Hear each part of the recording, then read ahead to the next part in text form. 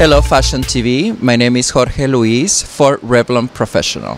So for this season I went for a very structured, raw finish, kind of tribal pony / braids, as you can see, in 3 spots.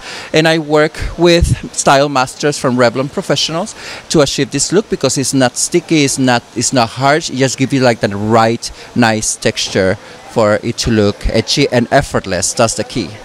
Yeah, there's a sequence. I did 3 ponies, one very small in the middle, which I grabbed the front pieces into the small one, then I just twist all the hair together, and then you arrive with this nice silhouette. So when you see her walking around the runway, it's going to look amazing, yet it's not overpowering all the details of the clothes.